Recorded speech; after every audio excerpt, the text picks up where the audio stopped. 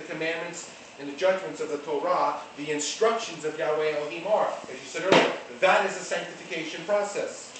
So there is justification and there is sanctification. Many people think, because they're taught wrongly, incorrectly, and falsely, that all I have to do is say a prayer, repeat after some preacher, and now they're saved. Yeah. No.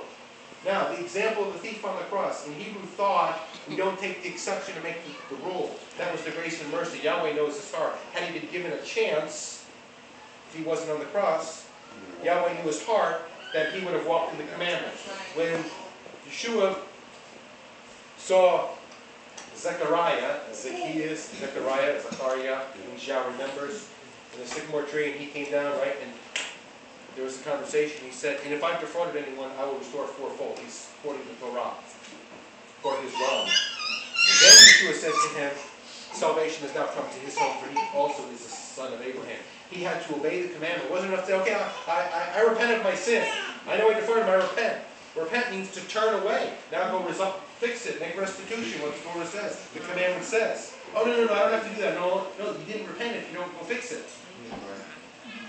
You have to complete the whole thing. You got to restore it back to the way it was before you did the sin. You have to make it right, fix it, restore it, correct it, resolve it to the best that is possible in the circumstances. That's why his faith, and he chose to believe in Yeshua, his faith was shown by his works because he chose to obey. It requires obedience, right? And the whole book of James is about that. Faith without works is what? It's dead faith. So to say, well, I believe in Yeshua or Jesus, but don't walk in obedience, is dead faith. There's no sanctification, and therefore, how is one part of the bride, the true bride, if there is no sanctification? Exactly. Okay, step number 6. Gifts given to the bride. So step 1 is the selection of the bride. Step 2 is the bride price. Step 3 is the betrothal, sanctification. 4 is the ketubah, the written contract. 5 is the consent. And 6 is the gifts. In Hebrew, that's called matan, the gifts. Okay? Gifts given to the bride. Go back to Genesis 24. And it came to pass, when Abraham's servant heard their words, that he worshipped Yahweh, bowing himself to the earth. Then the servant brought out jewelry of silver and of gold, and clothing, and gave them to Rebekah. He also gave precious things to her brother and to her mother. That's the matan. That's not the bride price. The bride price was the nose ring. And he had the 10 commandments, right? 10 shekels of the gold bracelets. But there were things for Rebekah. Gifts given to the bride. Okay, now regarding Israel. For that, we can see it in the Torah, but Paul explains it to us in a way that I think is really beautiful. Romans chapter 9, verses 3 to 5. For I could wish that I myself were accursed from Messiah, from my brethren, my countrymen, according to the flesh, who are Israelites, to whom pertain the adoption of sons, the glory, that is the Shekhinah, the presence of Yahweh Elohim, the covenants, plural, not one covenant, covenants. There's 8 covenants that Yahweh Elohim made, and they're all in the Tanakh. 8. The giving of the Torah, the service of Elohim, because Israel was to be a nation of priests, and all of the promises that are contained therein, of whom are the fathers, that's the patriarchs, from whom also, according to the flesh, Messiah came, who is over all the eternally blessed Elohim. Those are all these are gifts that were given to Israel as part of being the bride. Okay, now, as believers in the renewed covenant, 4 gifts, and then some other gifts. I'm going to just mention them briefly. One, we have the gift of grace. Romans 5, 12 through 15, talking about the gift of grace. I'll just read part of it. For by one man's offense, that's Adam, many died, much more the grace of Elohim, and the gift by the grace of one man, Yeshua the Messiah, abounded to many. We've also been given the gift of righteousness. Also in Romans 5, starting in verse 17. For if by the one man's offense, that's Adam, death reigned through the one, much more those who receive abundance of grace and the gift of righteousness will reign in life through the one, Messiah Yeshua. Then the gift of eternal life. Romans 6:23, and the wages of sin is death. That's eternal death, eternal separation, right?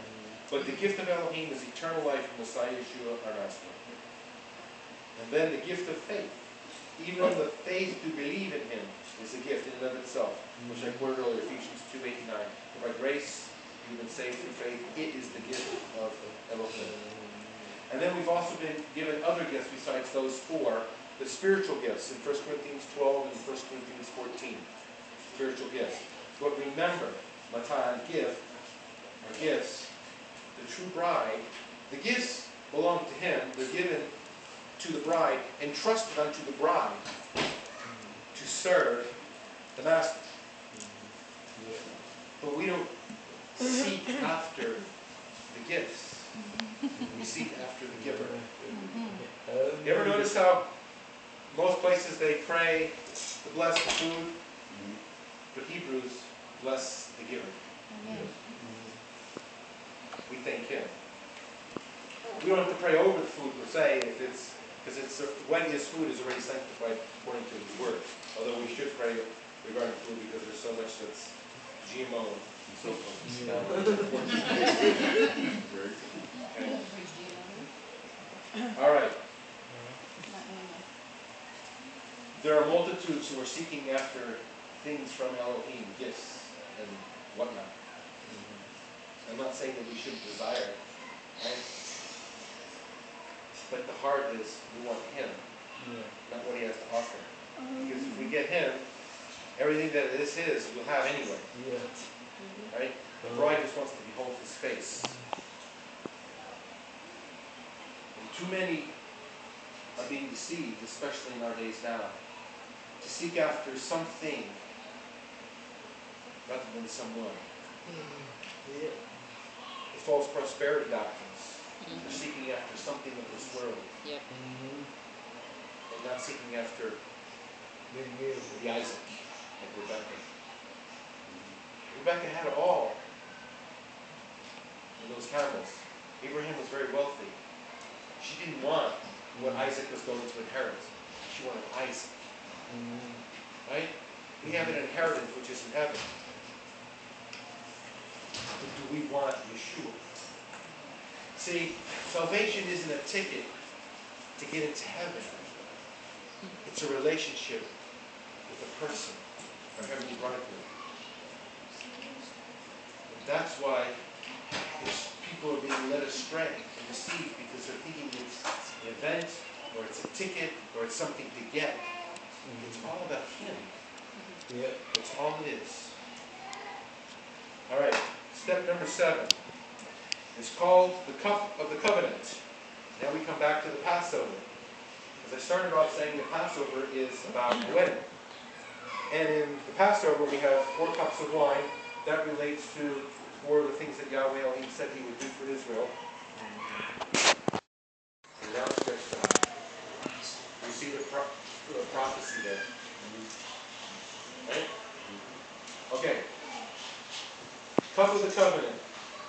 And David was sharing, he gave the names, and he gave another interpretation of that, which I like. The third cup in the Passover, the cup of the covenant, cup of redemption.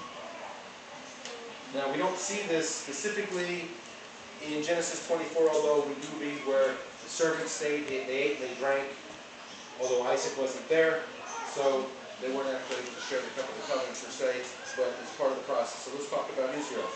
Exodus 24. Then Moses went up, also Aaron, Nadab, and Abihu, and 70 of the elders of Israel, and they saw ELohim of Israel, and there was under his feet, as it were, a work of sapphire stone. It was like the very heavens in its clarity, but on the nobles of the children of Israel he did not lay his hand. So they saw ELohim, and they ate, and they drank. That is Israel drinking the cup of the covenant with Yahweh Elohim on the mountain. Okay? Kos Habrit, cup of the covenant. And then at the Passover, Matthew 26, Luke 22, Yeshua took the cup. The third cup, the cup of the covenant. And he said, Baruch atah Adonai Elohim melech haolam, borei pri hagafen.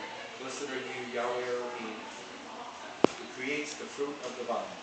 He's the vine, and we're the branches, and the fruit is what He produces through us. Right?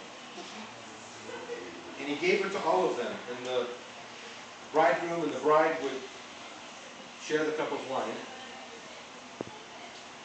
And that's just grape juice. And he said, "This is my blood of the renewed covenant, which is shed for many for the remission of sins."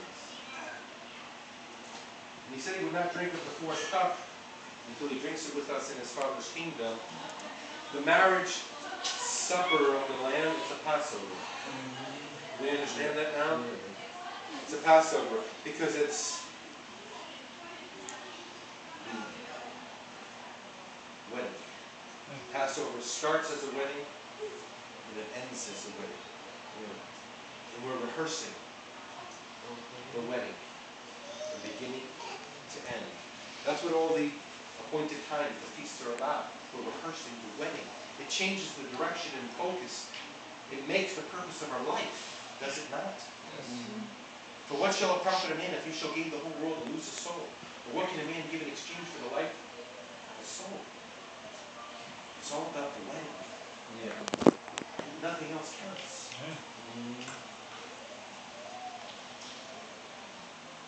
Now I want to share something from the book of Ruth. The book of Ruth is so incredible because when it's read in Hebrew, there are so many mysteries and so many prophetic things that are being said and being done. I hope to be able to do a teaching on the book of Ruth at some point. Ruth left with Naomi. When Naomi heard that Yahweh ELohim had visited his people, and there was bread once again in Bethlehem, the house of bread, so Naomi decided to return.